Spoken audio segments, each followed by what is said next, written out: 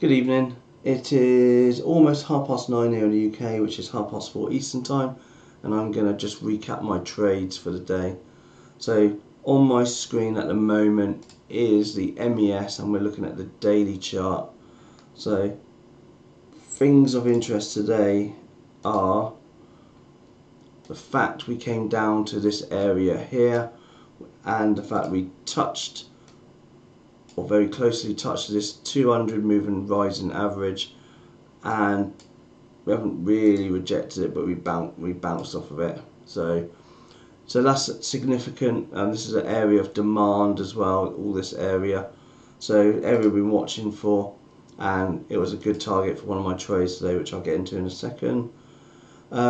Next, which way are we going to go? If we see a bounce off of this area, we could potentially be coming back up to this neckline area to retest it, either down, or we could be breaking up through it, or up. So two possible outcomes we could watch for.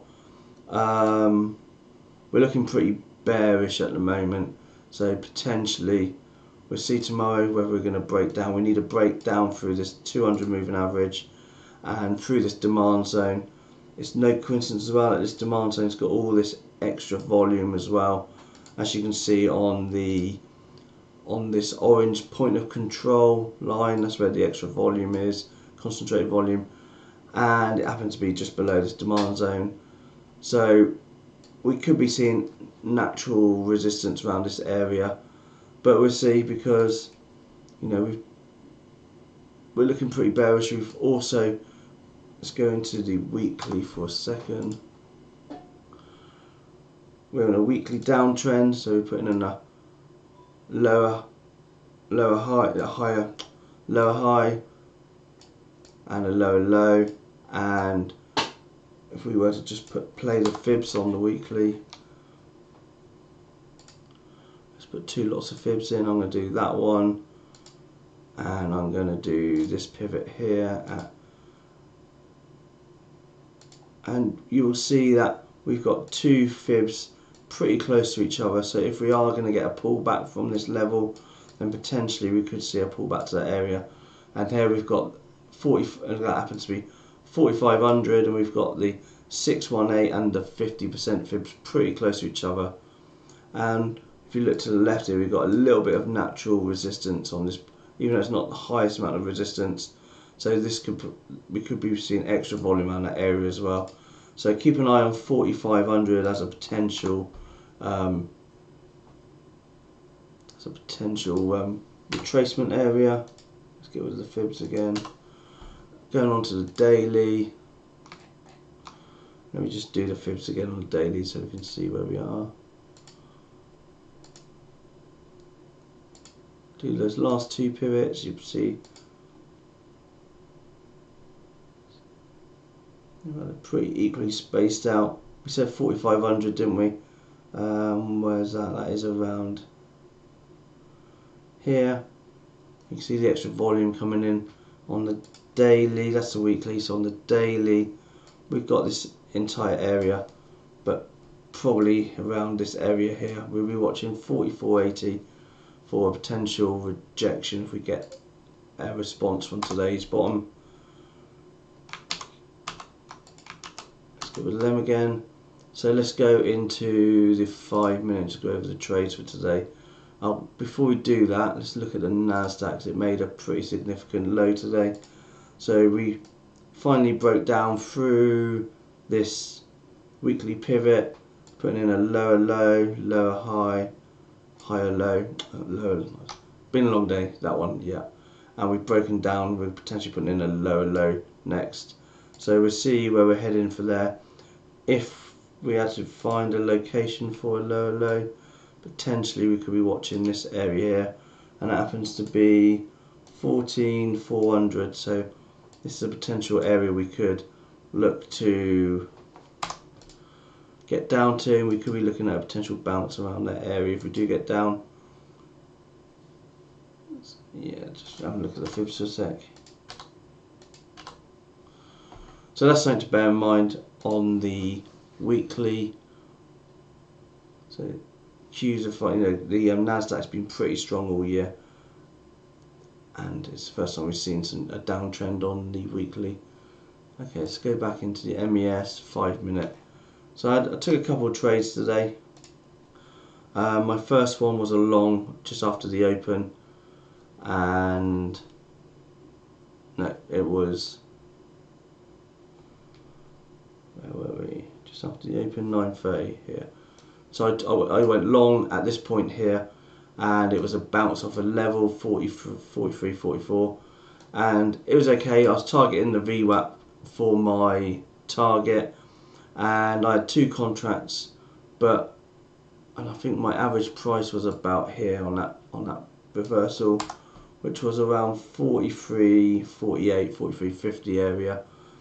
On hindsight, maybe I should have used the pre-market low as my first out, specifically this area here. As you can see, it came up,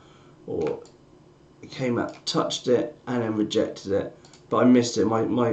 I missed it probably by a few ticks. So I stopped out a little bit of break even there, and I stopped out when I broke down through this area I had marked off on the chart. I tried along again, and where did I go long? It was here with my target up here, and again I missed my target. Bit frustrating, and I stopped out at break even, and I tried one more long down here, and it was on high volume as well, and I thought it might be an ending volume. I got in, my stop was there, and it was just going sideways, so I stopped myself out at break even, because I didn't want to like it. So I was down basically 2R by the time I got to here.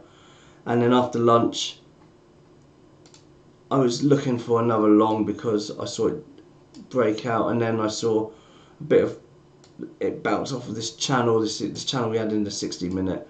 So it bounced off that middle channel line, and so I missed my long again. So I waited, and then as soon as I saw it was breaking down through here, which again was on momentum this time, I went short. I switched my direction, and it was a good short because we had this big push down, and then it pulled back to this area. Probably should have taken a second lot. I had 2 contracts from here, but because I was already down, I was just playing it safe. My stop was quite tight above there as well, and I just wanted to let it run. My target was 4,300, and there's a reason for that. I'm just going to show you a screenshot I took earlier today on Bookmap.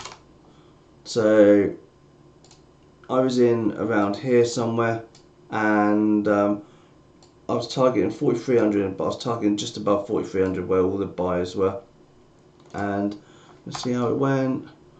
You can see we came all the way down, and we didn't quite get to 4,300. We got to 43.0550, and my target was there, so I missed my target. So as it came back up, I set that as I moved my stop from break even to the top of this pivot, and I just got stopped out on the way up. So I did take profit as we came down to this area on one contract, and then I took the other one out around about that time. So I ended the day red. Not much red. It was a very small loss today, but red still. In fact, I took one more trade, and that was on oil. And as you can see on the daily, we're in an uptrend still, so I didn't really want to risk shorting it because I was going against the trend. So the short I took, I was playing this top area, and it was around 2 o'clock. We broke down through this area here. I went short there as it broke down below this 50 moving average as well, and I thought we were going to see a bit of a pullback and potentially targeting the VWAP, but as you can see, volume just dried right up, especially after I got in. That last push down on momentum was the last bit of volume I saw today, and the volume just tailed off, and so I got out probably about half an hour loss, and my out was there. Might be, in fact, no, my out was there actually because I tightened up my loss. I didn't want to. Originally, my loss was high of the day, so that that was my out just there. So glad I got out because it wouldn't have really done much. Maybe I could have got out in the post market, but I didn't want to risk it. I was out, and I was pretty much done really.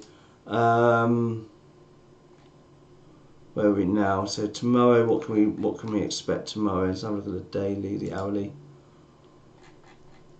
So we're still playing between these three range bars and range lines.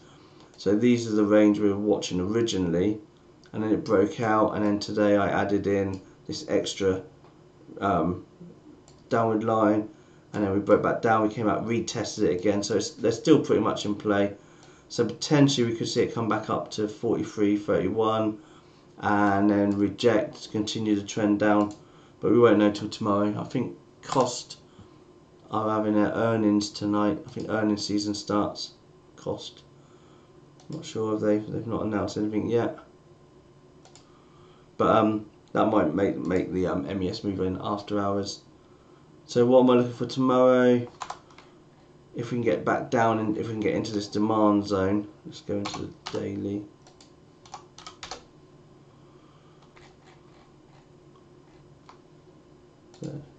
So we've got this 200 moving average. If we can break down, retest this area, then potentially we're looking for a short, high concentrated volume at these areas as well. So it's going to be quite tough getting through this area.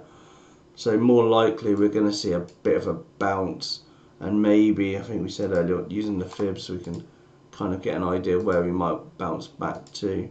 Potentially looking at 45.50 through to 44.64. Maybe retest this low on the neckline, so we could get a bit of a bounce back up to this area and maybe continue the trend, this downward trend.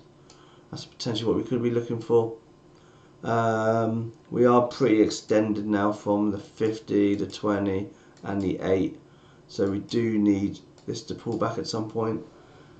Maybe next few days will be our pullback we're waiting for, and then we'll watch this neckline. So do you remember we talked about this head and shoulders pattern, and this is the neckline and the head and shoulders we're watching for. So really want to come back to that area and retest it and break back down again. It might be a good short as well, but we'll see. That's me done for the day. I'm pretty tired. I've been in front of the computer for a long time, so I'm going to call it a night, and I will see some of you tomorrow. Don't forget to like this video, and if you're around at 9 AM Eastern time or 2 PM here in the UK, I have a live pre-market video where I go through all the levels. We'll see where the markets move during the post and pre-market, and then I work out what levels I want to take for the day, and you can see pretty much the levels work pretty well. So even today, so go over the last few days, this level is in play, this level is definitely in play, the daily, this level is back in play again, then we in play there, we came through, this level is in play, this level is in play, this level is in play. Bear in mind you could just play these levels, and then we rejected, then that level is in play there, we rejected it down here, came straight through, pulled back, that level's back in play again today, come back down, and wherever we finish we don't know yet, but we've got this demand zone as well, so this could be in play as well. So levels work really well. Look at these levels, there's potential here for lots and lots of trades if you had to take some higher risk level trades. There's 1, 2, 3, 4, 5, 6, 7, 8, 9 trades just from the last 4 days, and if you take the levels, set your stop below, you'd be pretty good. So the levels work really well, so that's why I love playing levels. Stress free as well, because the levels, I create these levels hours before the market opens, or during the pre-market video I do the live video, and I already know what levels I'm watching. There's no stress. I can just set a target or set a buy or sell order, and then I can walk away if I wanted to, just set it as an OCO and just let the market play itself out. You know, even if the levels break, you can look for break and retest these levels. Exactly what I did today at this point here, and and all the levels are based on significant areas of confluence or resistance, support, demand and supply. It's very simple, very easy, very stress free. So pretty much levels work really well, and that's all I want to say. Okay, well, have a great evening and I will see you tomorrow. Okay, thanks for watching.